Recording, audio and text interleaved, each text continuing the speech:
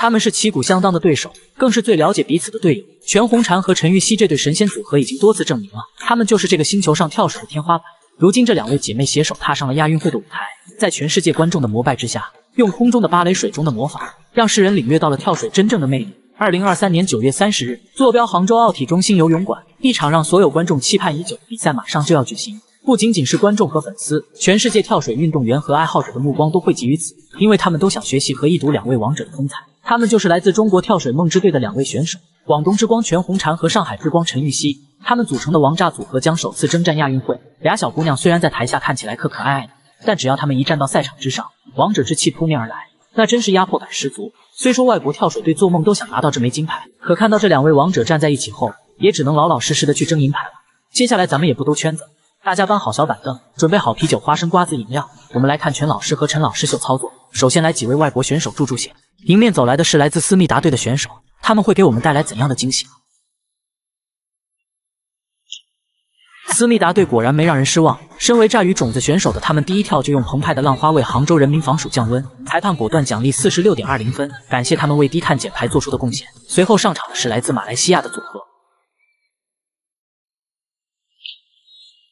经常看跳水的朋友应该对他们不会陌生，这一对马来西亚组合的实力还是在线的，第一跳就默契的得到了48.00分。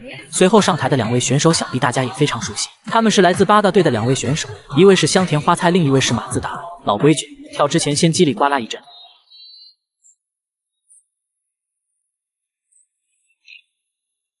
身为炸鱼艺术家的八大队虽然空中动作挺一致，但蠢蠢欲动的水花已经暴露了他们的属性，最后拿到了48.00分。期待你们的炸鱼秀哦！接下来在全场观众的欢呼声中，中国选手全红婵和陈芋汐登上了赛场，让我们来看他们的亚运会首跳。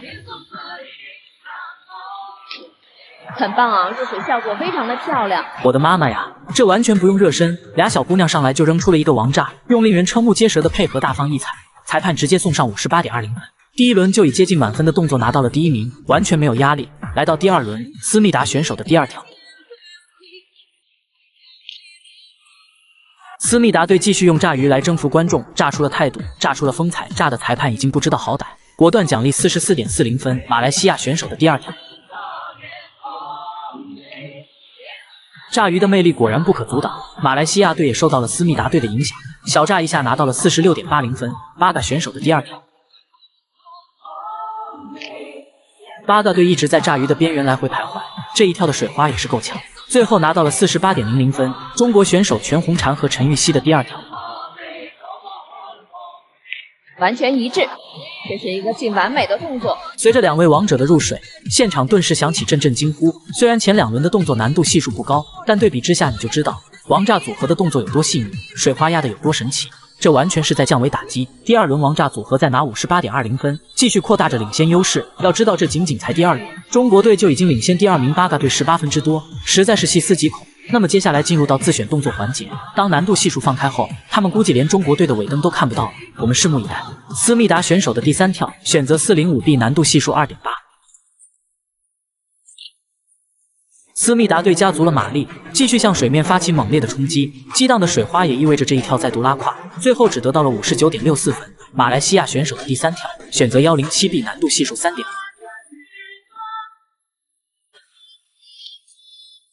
我勒个天啊！马来西亚队的这记深海炸弹直接把所有人都给炸懵了，就连隔壁菲律宾的兄弟都要自惭形秽，不知道的还以为一块水泥板子掉下去。裁判抹了抹脸上的水，送上了53.10分。我们看八大队的第三跳，选择 405B 难度系数 2.8。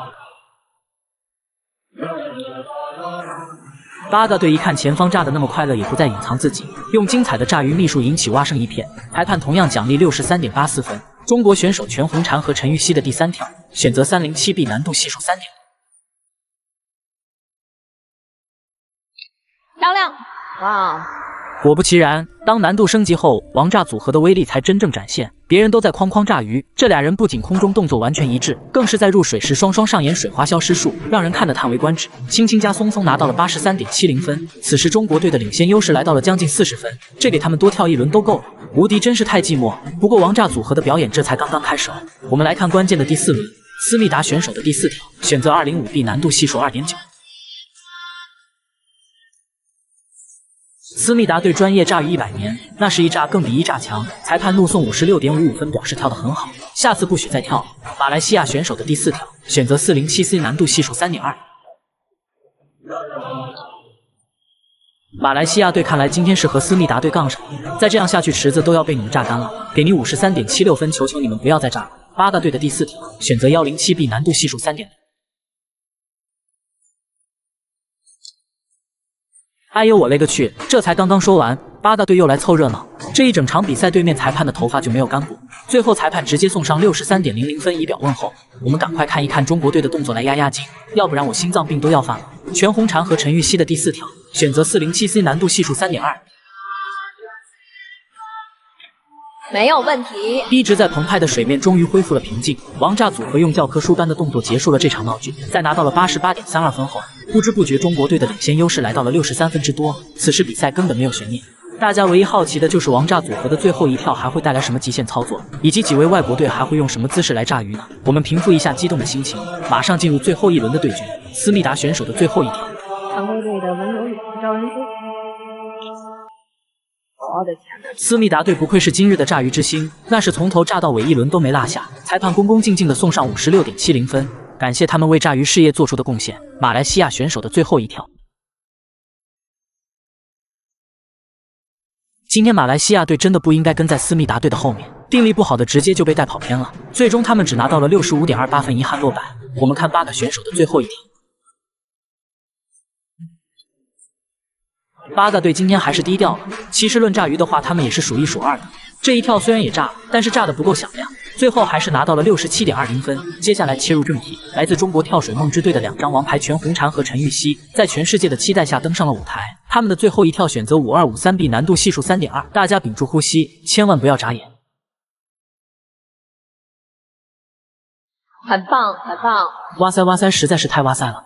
全红婵和陈芋汐没有受到其他人的影响。最后一跳展现了跳水真正的魅力，如芭蕾一样的空中动作和神奇的水花消失术，让人看得离不开双眼。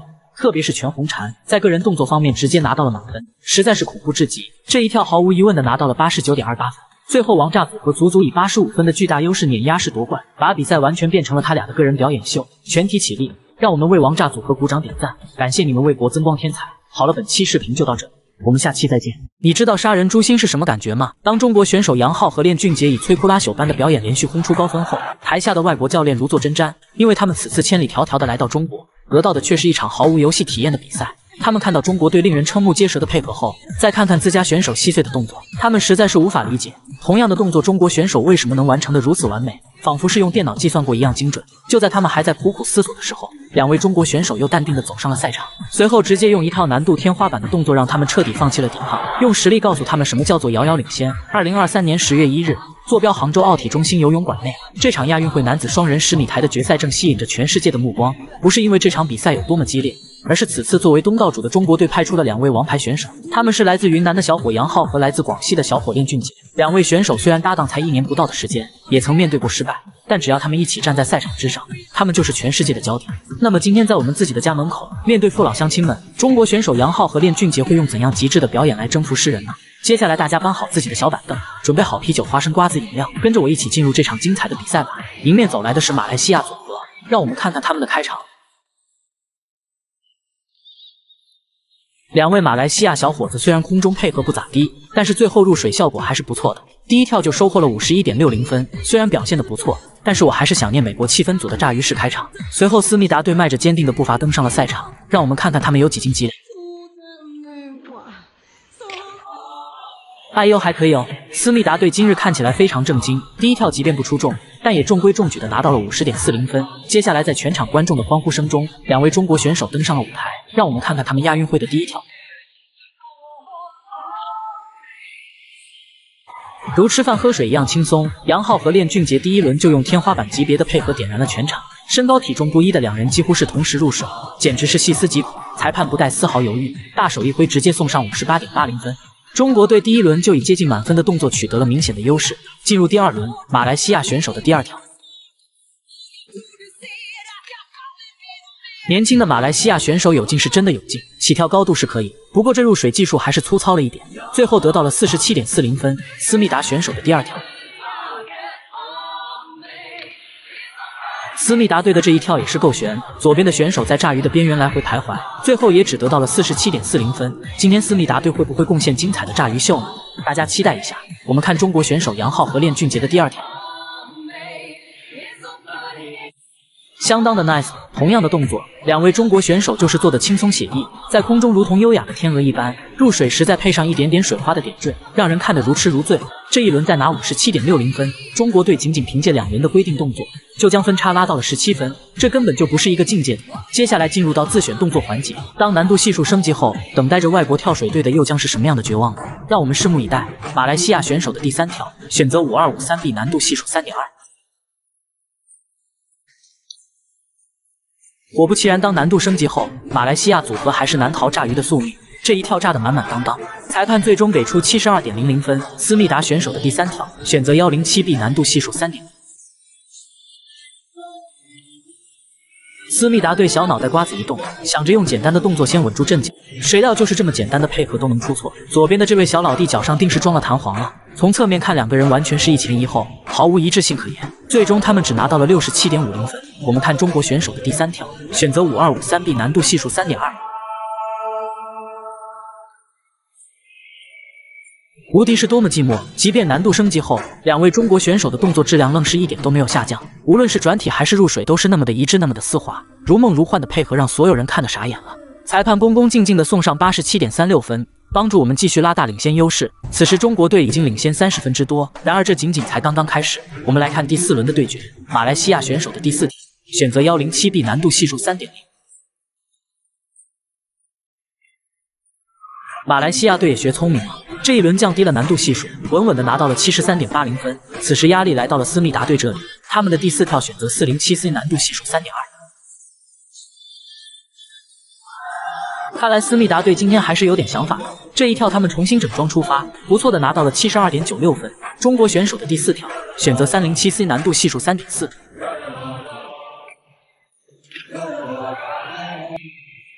我的妈妈呀！如果说之前的表现让外国队无奈，那么杨昊和练俊杰的这一跳是彻底让他们陷入了绝望。在他们还在为拿分而头疼时，两位中国选手再次加大难度，用一招无敌风火轮直接轰出了93.84分，将分差拉到了50分之多，简直是残暴至极。不过当看到两位中国选手依然在台下摩拳擦掌的时候，我掐指一算，这好戏一定还在后面。那么接下来在外国队绝望的眼神中，我们开启关键的第5轮，马来西亚选手的第5跳，选择407C 难度系数 3.2。年轻的马来西亚选手最终没能顶住压力，用浪花朵朵为观众送去一阵清凉，果断奖励72.96分。思密达选手的第5跳，选择5253B 难度系数 3.2。思密达队虽然空中动作是惨不忍睹，但好在最后的入水还说得过去，如愿的拿到了73.92分。中国选手杨昊和练俊杰的第5跳，选择207B 难度系数 3.6。这一跳有点可惜了呀，杨昊在入水时意外出现了一点失误，但是两位中国选手的空中动作依然是无与伦比，最后还是拿到了91.80分。此时中国队显然已经把比赛当成了普通的训练，我们眼中的对手真的只有自己。那么接下来还剩最后一跳，杨昊和练俊杰还会上演怎样的极致表演？思密达队和马来西亚队到底谁会在中国队的手下斩获这枚宝贵的银牌呢？我们带着这2个疑问马上进入最终的对决。马来西亚选手的最后一跳，选择207C 难度系数 3.3。这一跳 207C 虽然炸鱼了，但马来西亚队的选择依然值得尊敬，毕竟 207C 这个动作确实不容易完成，他们最后拿到了68.31分。我们看思密达选手的最后一跳，选择5255B 难度系数 3.6。思密达队也发起了最后的冲击，最后一轮选择挑战高难度动作，虽然完成的质量并不太高，但却依然得到了75.60分。最终思密达队以1分的优势险胜马来西亚队拿到了银牌，这回去起码可以吹个几年了。接下来就是本场比赛最关键的时刻，来自中国跳水梦之队的2名王牌选手杨昊和练俊杰的最后一跳，选择109C 难度系数 3.7。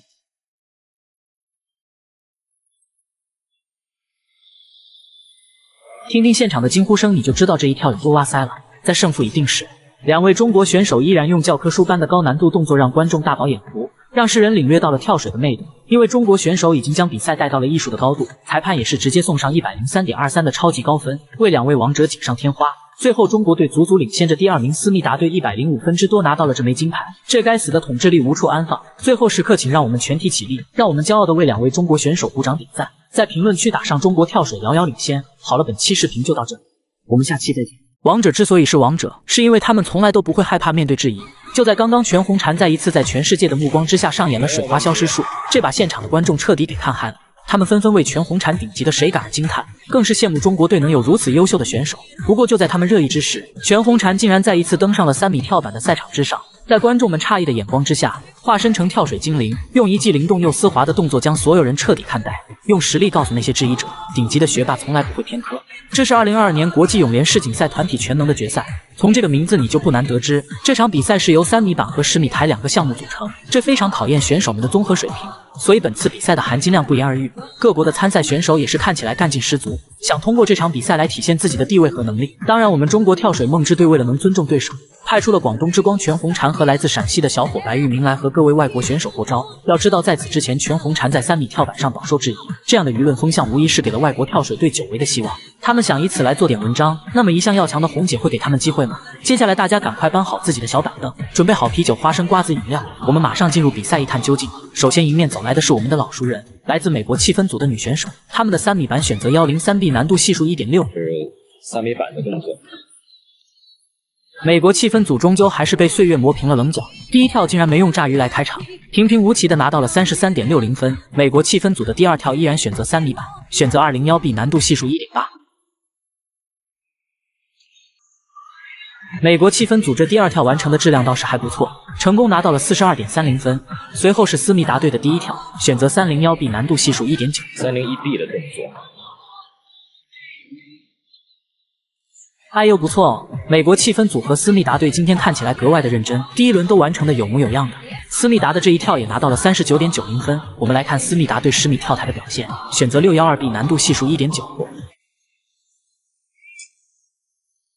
思密达男选手同样展现了不错的状态，拿到了 42.75 分。看来今日的泡菜很合胃口啊。接下来是法国队的第1跳，选择 201B， 难度系数 1.8。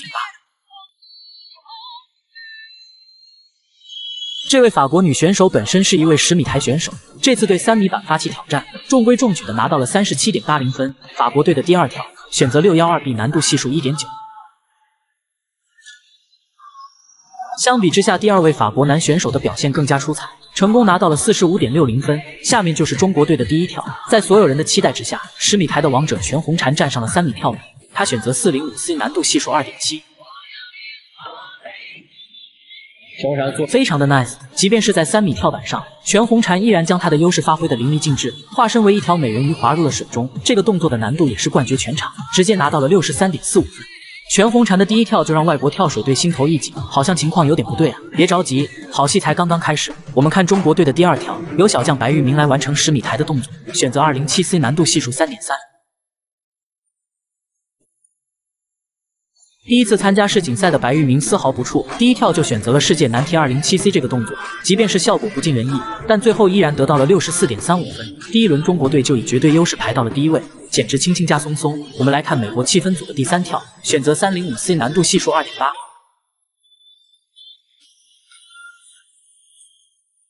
演示了2轮的美国气氛组，还是暴露了跳水开心果的属性，用一跳炸鱼来带动观众的气氛。裁判组果断奖励 50.40 分。美国气氛组的第3跳，选择 6145D， 难度系数 3.6。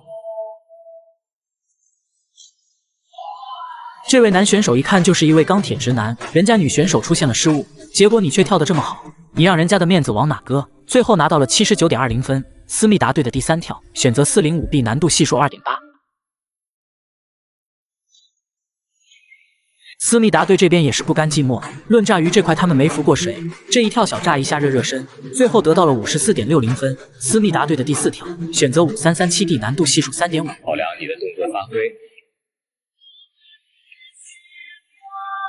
思密达男选手的空中质量还行，同样是这入水看起来太草率了，最后拿到了 68.25 分。法国队的第3跳，选择 405B， 难度系数 2.8。当下那个反应，1分。通过6轮，法国队这一轮交换了项目，这一跳由女选手完成10米台，但是她明显没有将动作转变过来，出现失误，最后只得到了 53.20 分。由此可见，这场比赛非常考验一个选手的全能型和调整能力，因为10米台和3米板的技术动作是完全不同的。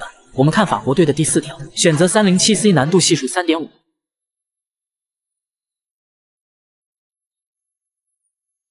这一跳的哎呦可有！法国男选手的3米板表现非常惊艳，冲劲十足的轰出了82.25分。接下来上场的中国队也调整了策略，由小将白玉明站上了3米板的赛场，他选择103B 难度系数 1.6。请自信，起跳充分。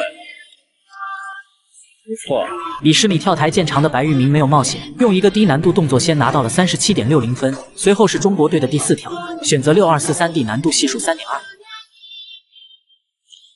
没有问题，相当的哇塞！这场比赛全红婵的10米台可谓是中国队最大的王牌，没有让任何人失望。这位小姑娘再一次用水花消失术征服了大家的眼球，轰出了88.00的高分。随着全红婵的发力，中国队再度拉开分差，领先着第2名30分之多，还剩最后2跳。虽说比赛没什么悬念，但是大家还是非常想看全红婵再次登上3米跳板，因为我们都知道她的神奇远不止于此。我们来看美国气氛组的第5跳，选择407C 难度系数 3.2。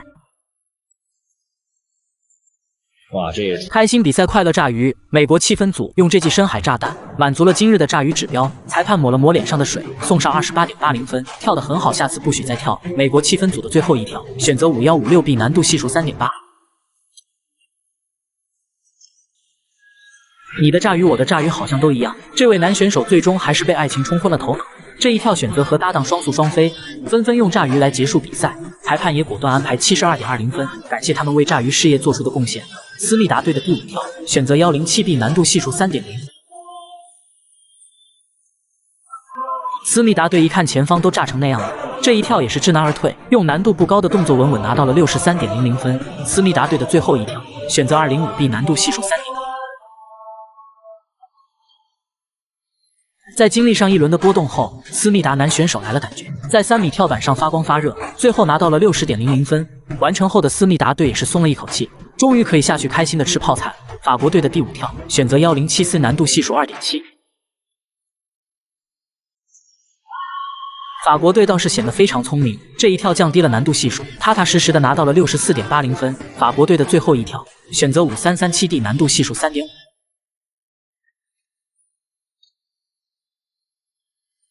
这一跳在入水时有点偏差，最后拿到了68.25分。最终他们以351.90的总分成功拿到了银牌，恭喜恭喜！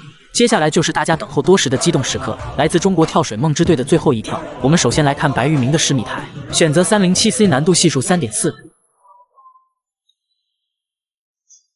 没有问题。好的，漂亮漂亮！小伙子年纪虽小，但是非常的硬气，在最后时刻一点都不掉链子，出色的拿到了81.60分，帮中国队锦上添花。下面是全红婵的3米跳板，选择5231D 难度系数 2.0。前方高能，大家屏住呼吸，千万不要眨眼。哇塞哇塞，实在是太哇塞了！全红婵竟然在3米跳板上使出了水花消失术，从走板到入水是那么的轻盈，仿佛真的和水融为了一体，让人拍手称绝。最后以难度系数 2.0的动作拿到了47.00分，全红婵用实力打了那些质疑者的脸。是谁说我们红姐不会3米跳板的？全体起立，让我们为2位中国选手鼓掌点赞，感谢你们今天无与伦比的表演。好了，本期视频就到这里，我们下期再见。